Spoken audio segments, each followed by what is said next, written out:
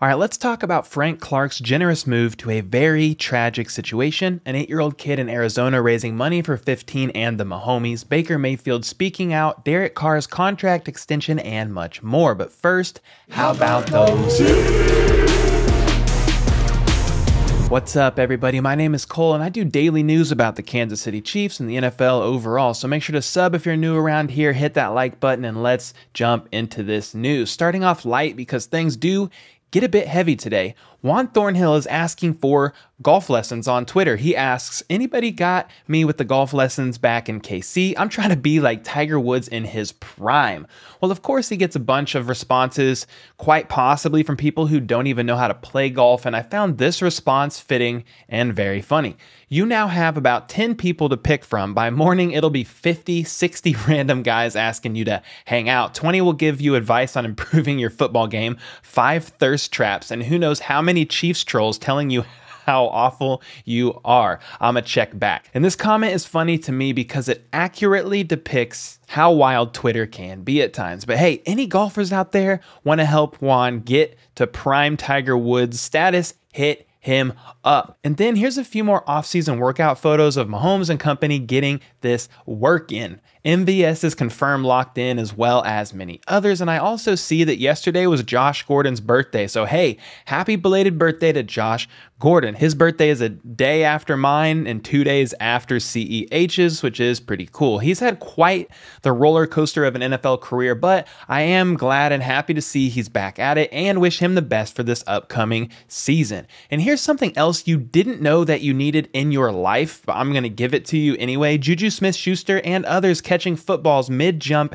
into a swimming pool. That's right, they made a fun game out of it, and I'm here to bring you all the very important news over here in Chiefs Kingdom. And then let's talk about Joshua Kaindoh here for a moment. Are the Chiefs expecting bigger and better things from him this upcoming offseason? He was drafted by the Chiefs last year in the 4th round, 144th overall, and only appeared in 3 regular season games for the Chiefs last season. He spent most of the season buried in the depth chart or on IR with a high ankle sprain. He's a pretty raw player who has potential, but the question is, will he be ready this season? Jordan Foote from Arrowhead Report on Sports Illustrated says this: as Kaindoh is set to enter year 2, though, the same pros and cons surrounding his game remain. On one hand, he's an athletic specimen who tested off the charts and possesses high-end bend, general flexibility, and explosiveness. Those traits are commonly found in edge prospects outside the top 100 or 50. On the other hand, Kaindoh remains a giant ball of clay. From an in-game learning standpoint, that ball of clay is still in the same state it was a year ago.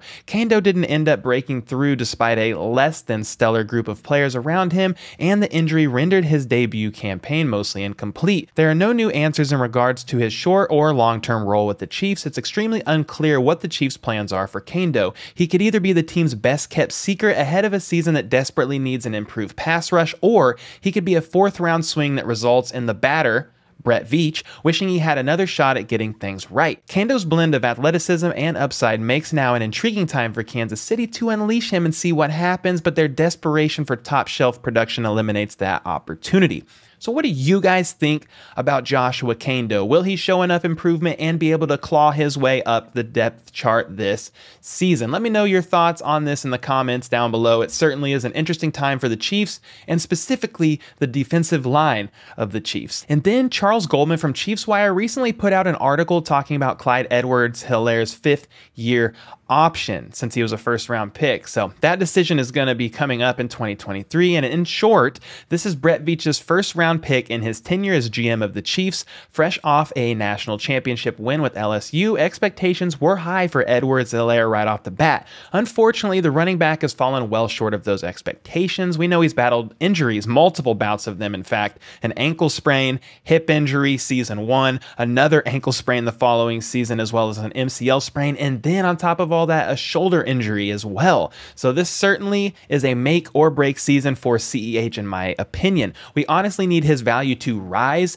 this year if we want to get anything out of him in a trade, if that's the route we decide to go, or if he stays healthy and plays well enough and absolutely even balls out, will we keep him around for a 5th-year option? He has to stay healthy. He has to go in this season. What do you guys think? If he does ball out, 5th-year option, trade him, release him? Let me know your thoughts, though I think I know a lot of them, at least for right now. And then in some tragic yet generous news from Chiefs defensive end Frank Clark, his foundation is doing its part to help honor a St. Louis, Missouri teen who tragically passed away at an amusement park on March 24th. 14-year-old Tyre Sampson succumbed to his injuries after falling from the Orlando freefall ride at Icon Park in Orlando, Florida.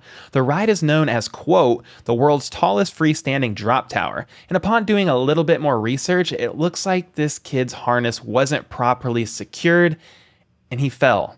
And the whole thing is extremely tragic. Sampson was an aspiring football athlete and had the dream to play professional football in the NFL. And when Clark heard about Sampson's story, he was moved to action, pledging to help the family cover funeral costs. After hearing about Sampson from his mother, Nikia Dodd, sorry if I messed that name up, Clark's foundation came up with a plan to ensure his legacy would live on. Frank Clark shared this last night via his Instagram. Quote, when I heard of the tragic passing of Tyre Sampson, I knew I needed to do something to help his family. I can't imagine the hurt and loss that his family and loved ones are experiencing, but I wanted to relieve some of that pain, worry, and stress of the media by covering the cost of Tyre's funeral so that his family could celebrate and honor him. When talking with Nikia, Tyre's mom, I had the pleasure of learning about the many accomplishments of Tyre, his passion for football, basketball, how gentle his heart was, and his big appetite for loving people. I made a promise to her that Tyre's legacy would live on. In honor of such a wonderful son, brother, friend, and student athlete whose life was cut short, we are establishing the Tyre Sampson Scholarship Fund for inner city incoming college freshmen. On behalf of everyone at the Frank Clark Family Foundation, I would like to offer our sincerest sympathies. Frank Clark and Frank Clark Family Foundation. So yes, this is a very sad, very tragic ordeal all around, but a very generous move made by Frank Clark. Whatever you think of him, about being back on the Chiefs, whether you wanted him gone, don't like his play, whatever, this is an awesome move regardless. And then an 8-year-old kid named Luke, a second grader at Tarwater Elementary School in Chandler, Arizona, is a fan of the Chiefs because his father, who travels for work, often visits Kansas City. Not long ago, he brought Luke a Patrick Mahomes t-shirt and a new Chiefs fan was born. This is what he says: the other teams have good players too, but the Chiefs have the most good players, and that's why I really like them. It looks like for a Black History Month project, Luke completed a research project about Patrick Mahomes where he was introduced to his foundation, 15 and the Mahomies. He told his teacher that when he grows up, he would like to do a charity, and the teacher said, "You don't have to be an adult. You can do that right now." So Luke got to work, recorded a commercial with his classmates asking for pennies for a donation to Mahomes' foundation. And between those donations from classmates and some grown-ups, Luke ended up with a $500 check to send to 15 and the Mahomies. And ironically, Luke's classroom at his school is classroom number 15. So it honestly looks like it was all meant to be. Luke said that he hopes Patrick Mahomes hears about the work his school has done and that maybe, just maybe, he will pay him a visit in Arizona. Well, I don't think Mahomes has visited Arizona yet, but he did see this story and retweeted it on Twitter saying this is awesome. So yeah, let's go, Luke. Great job, little man. Keep that mentality up. Generosity with your time, with your talents, and your treasure, and it will take you far in life, I promise. In other NFL news, former Chiefs cornerback Steven Nelson will head to his 4th NFL team with a brand new 2-year deal signed on Wednesday with the Houston Texans. This deal could reach up to $10 million over the 2-year span of the contract. He was drafted by the Chiefs in 2015 and played here until 2018, then played for Pittsburgh, the Eagles, and now the Texans. And he's an interesting topic to me because apparently he did not like it here in KC and repeatedly told fans on Twitter that he didn't like it, he never wanted to be here in the first place, and that he was glad he was gone. I can't personally imagine he didn't enjoy at least some of his time here in KC, or at least our barbecue, but hey, I could be wrong. Either way though, I wish him the best in his next chapter with the Texans. And then the initial waves of free agency have come and gone, and Stephon Gilmore remains available. Well, he might have found a fit in Indianapolis as he visited the Colts on Wednesday. We will see how that ends up going. I know that is someone the Chiefs have reportedly been in conversations with, Stephon Gilmore and Bradbury, but hey, he's visiting the Colts, so we will see how that ends up going. And then Browns QB Baker Mayfield recently spoke on the You Never Know podcast, and he didn't hide any of his displeasure regarding the Browns' decision to replace him with Deshaun Watson. This is what he had to say. I feel disrespected, 100%, because I was told one thing and they completely did another. That's what I'm in the middle of right now. And you know what? Okay, I got my taste of it because I've had 4 different head coaches in 4 years, a bunch of different coordinators. Talk about the highs. They always come back. They always come back. But I've had great times my rookie year. I didn't start in the beginning. I came in and got to have fun in the back half of the year. 2019 sucked. 2020 was great, made the playoffs. 2021 was miserable.